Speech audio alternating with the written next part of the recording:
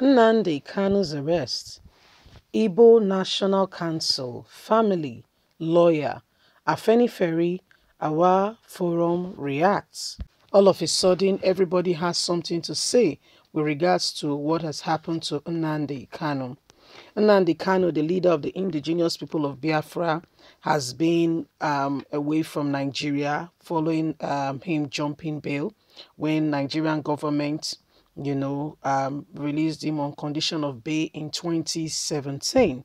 He was handed over to Senator Abaribe, but the guy jumped bail after Senator Abaribe put down a whooping sum of 100 million. Since then, Nnamdi Kanu has been out of the country. However, he was, they said Ethiopian government through Interpol handed him over to Nigerian government. He has been in Great Britain all along, and the British government has not handed him over to, Nigerian government because they have what we call protection of lives. And if they feel that your life is in danger, they do everything possible to ensure that you are looked after. So I don't know what Nnamdi Kanu was doing in Ethiopia for him to be arrested. A lot of persons have reacted. Please don't forget to give us a thumbs up. Subscribe if this is your first time. Let's get all the details. Nnamdi Kanu's arrest. Igbo National Council, family, lawyer, Afenifere, Arewa Forum reacts. A few hours after the leader of the indigenous people of Biafra, Nnamdi Kanu, reappeared before a federal high court sitting in Abuja, presided over by Justice Binta, yesterday, the federal government has disclosed that he was intercepted and arrested in collaborative effort with Nigerian government intelligence and security agencies.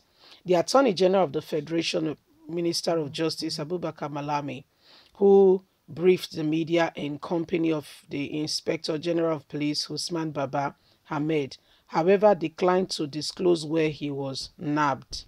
But contrary to wide speculation that the IPOB leader was arrested in the United Kingdom, Daily Sun gathered that his interception took place in Czech Republic. A privileged source disclosed that Nnamdi Kanu, leader had traveled from England to Singapore for undisclosed reasons before heading to Czech Republic last Friday. The unconfirmed source said with the tip-off from Czech Republic officers to Nigerian government, Kanu was arrested. According to Malami, the self-acclaimed leader of the indigenous people of Biafra secessionists in Nigeria, has been intercepted through the collaborative effort of Nigerian intelligence and security services. He has been brought back to Nigeria in order to continue facing trial after disappearing while on bail regarding 12 counts charged against him.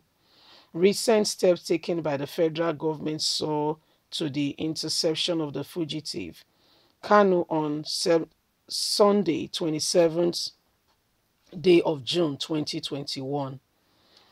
A lot of persons have reacted to this incident. Kanu is from Abia State, born in 1967, is a holder of the Nigerian passport issued on the 17th October 2013 at Festac, Lagos. It is recorded that Kanu was arrested on the 14th of October 2015 and on 11 counts charges bordering on treason, terrorism, felony, managing unlawful society, publication of defamatory materials, illegal possession of firearm, inappropriate importation of goods, among others.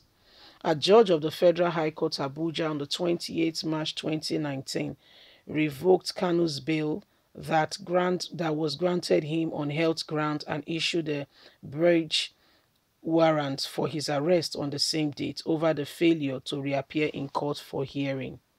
He had once upon jumping bail been accused of engaging in subordinate activities that include inciting violence through television, radio, online. Kanu was also accused of inciting violence in the southeastern part of the country. Kanu has hereto faced 5 counts of treason felonies and has continued to be at large. I jumped bail to save my life, Kanu said when he appeared in court yesterday. If I had not jumped bail, I would have been killed by the Nigerian government. This was the sole reason why I had to jump bail. He told the court that his house was unlawfully invaded by security men. The self-acclaimed leader alleged that he would have been killed on the same day if he was found.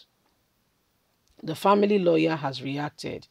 The family has warned the federal government to be careful of what they do to him, that nothing must happen to him. Emmanuel Powerful said that there is no doubt his brother's arrest will be for the good of Biafra and IPOB agitation.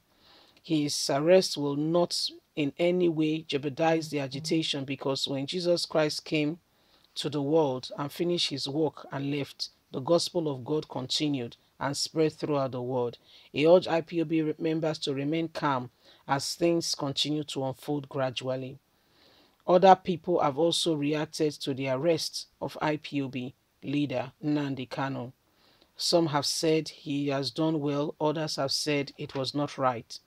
Pan-Yoruba group Afenifere, the Middle Belt Forum, and elders Takwa Yakub expressed confidence, optimism about the rearrest of Kanu, while Afenifere leader Pa Ayo Adebanjo, national president, said it is a fate awaiting freedom fighters. Says Nigeria has an obligation to defend the constitution, and anyone taking up arms to cause disunity should be dealt with according to the law of the land. So if you look at it very well, Arewa has also reacted, saying that it was a good development. The federal government have done well. So a lot of persons have reacted, stating their reasons why they feel Kanu should be or not be dealt with, and everybody has their opinion, because right now Nnamdi Kanu has been apprehended, and so they feel, everybody kind of all of a sudden has something to say. So this is what the matter is. It is at the moment, and this is what is happening. It is rather very, unfortunate that these things are happening. I don't know what will happen to the cry for Biafra, but you heard his brother saying that there is no need to stop the Biafra agitation because it will continue. We'd like to hear from you. What do you think? Leave us a comment. Please don't forget to like us, share, subscribe. God bless you. Have a fantastic day. Bye for now.